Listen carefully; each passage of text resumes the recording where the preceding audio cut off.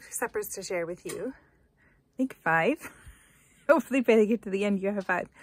But I didn't always show how I made it, but I will try and remember to include a recipe or a similar recipe in the description box below for you. And my video is a little bit later than normal. My goal is to get it published at 5, but like I said, this week is kind of a play catch up, so we'll see how that goes. I'm hoping by next week I'll be in a better rhythm. I'm just kind of struggling to find the new normal for me to do it this way. Anyway, I have actually made more food doing it this way than when I shared every single meal. I struggle to do that because I don't always have a sit-down meal. And sometimes I'm just having something where I grab and I eat it, and then I forget that I was supposed to share it. So I'm hoping this way I actually have more to share with you. So without further ado, we will start with, I don't remember if it's chicken or, I don't remember which I had first. So we'll just go with whichever one is first, and I'll see you at the end. All right, so in the crock pot is a southwestern chicken recipe I'm going to do in my Instant Pot.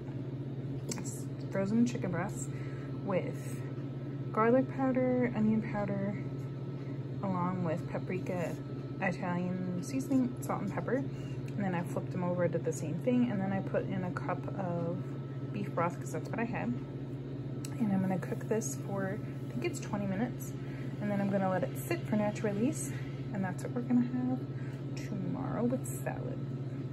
Okay, so tonight for supper, I am making spaghetti squash ramen soup.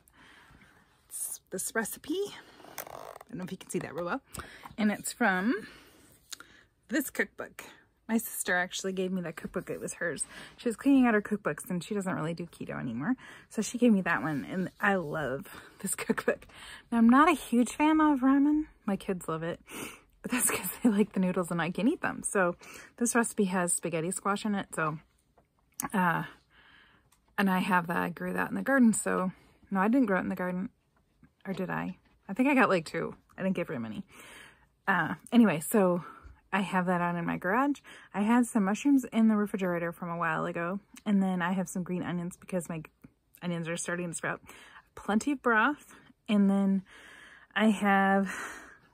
for the first time, I made deviled eggs. I think that's what you call them, soft-boiled eggs.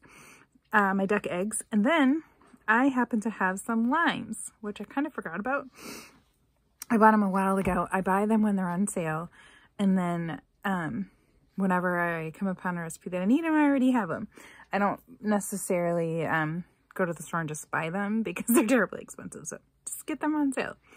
And then if I don't use them up, I dehydrate them so then I can have them for later to put in my drinks, especially in the summer because it tastes really good. So I'll flip you on and show you. Okay, so here is my ramen. You can see that's the spaghetti squash, the limes, and then the green onions from my garden, and then my duck eggs. And then that's the broth that I made ages and ages ago.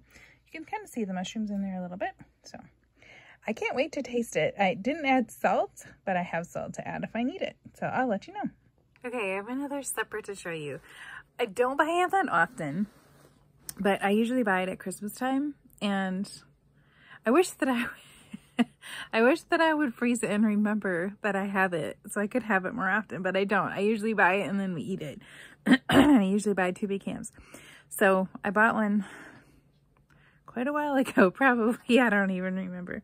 And I finally cut it up and I made ham salad. So that's what I'm going to have with some gluten-free crackers. And it's absolutely delicious. I love ham salad. So here we go. It is literally just ham and pickles ground up in my food processor with salad dressing. It is so extremely simple and easy, and it is so delicious.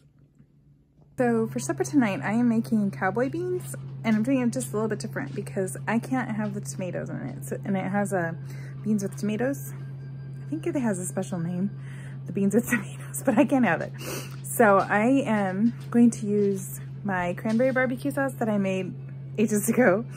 And then I am taking black-eyed peas and kidney beans, which are the beans that they suggest in the recipe. I'll try and remember to link the recipe below. And then I am adding ground beef. And then I am adding I have some bacon that I made that I'm just trying to use everything up. Remember, this is clean out the pantry, so that's what I'm doing.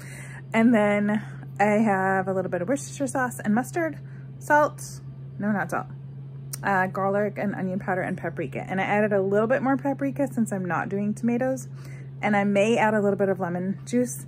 I'll see how it tastes when I get it all together. So let's flip you around and show you the beans and then what it looks like all together. So here we go. Here's all the beans mixed in with my barbecue sauce and the mustard and all those things. And then I'm gonna add the beef to it and then we'll see how it tastes. This is the ground beef with the onions and peppers. Onions and peppers are from my garden. Still have a few left, so I'm using them up. I'm not gonna make it through my onions, but that's okay. I'll get fatter than I get worse. There we go. Cowboy beans. So this is the cowboy beans. This is my version of it, and it tastes so good and it smells amazing. I will try and remember to include the recipe because you're gonna want to make this because it's so good. Wait, some over slippers. Okay, so it's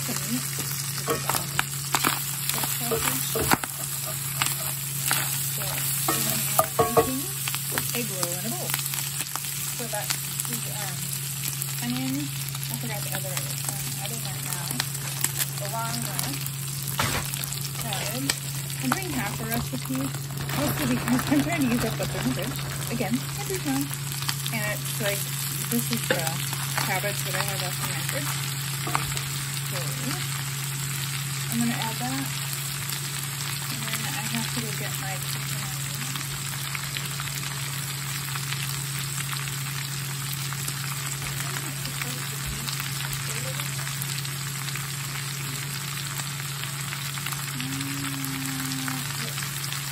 Actually, it says 2 tablespoons if I'm gonna use this. So it's gonna sprinkle on that. And then I have this into bowl. This is 2 tablespoons, so I'll put it in here. And then salt and pepper.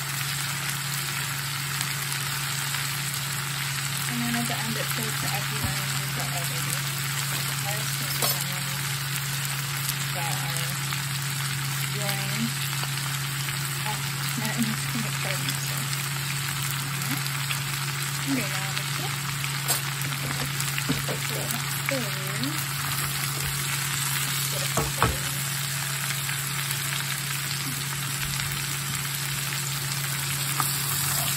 this is the cabbage from my garden. So onions are from my garden. The garlic's cabbage. Right? Garlic did very poorly this year. I used it all up already.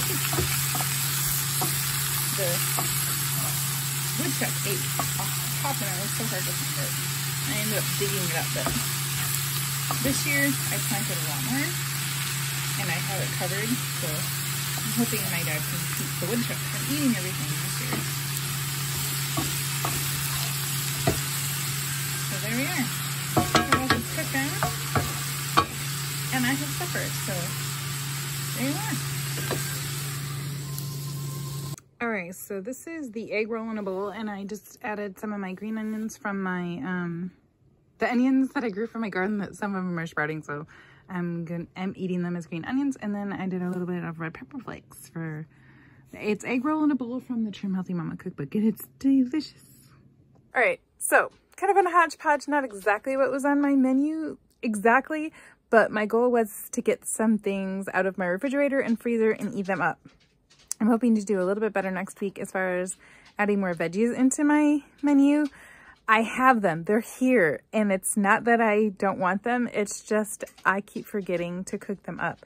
And then when I sit down to eat, it's like, oh, duh, I still haven't done my vegetables.